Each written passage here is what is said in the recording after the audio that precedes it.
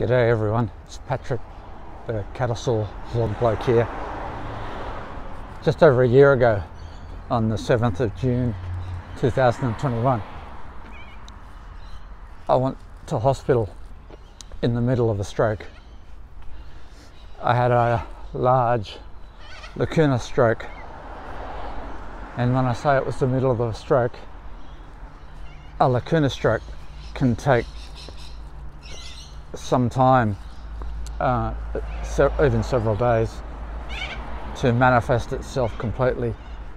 So my symptoms came on slowly and they got worse over a period of about 3 days. My stroke happened in the basal ganglia, which is a deep part of the brain and is a known area of the brain that can be affected by CADASIL. Now, a Lacunar stroke isn't caused by a clot. The nature of CADASIL is if you have no plaque in your arteries, it's not really possible for a clot to form. But Lacunar strokes occur deep in the brain, in the small arteries, the really small arteries, the descending arteries, which are incredibly narrow, and as the blood vessel walls that deep down there become thicker and become narrow, the lumen, the part through which the blood passes, can become so narrow that blood flow is impeded considerably. Therefore, oxygen levels go really low, and in some cases the artery can almost, if not totally, close up, and hence the stroke. Now, the stroke affected me down my left hand side.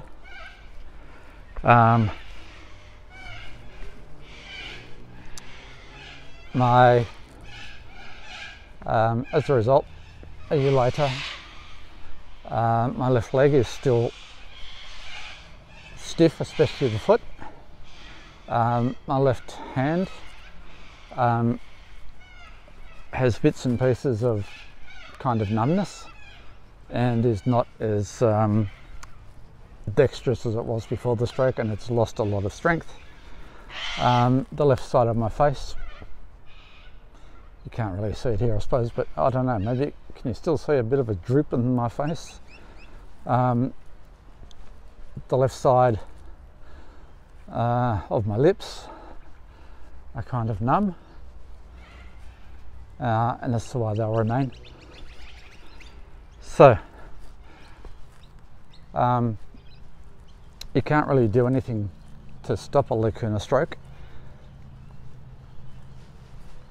It just doesn't occur in CADASIL. It can occur in other cerebral small vessel diseases as well, particularly in the elderly. Their arteries start to have a similar occurrence as to what happens with the arteries in CADASIL. Now, Lacunar strokes can be small. I had a very small one back in 2017, from which I completely recovered. But this one is going to have permanent, ongoing effects in my left arm, my left leg, my face on the left side, and also for some reason I have ongoing pain since the stroke in my left scapula, or kind of between the left scapula and the rib cage.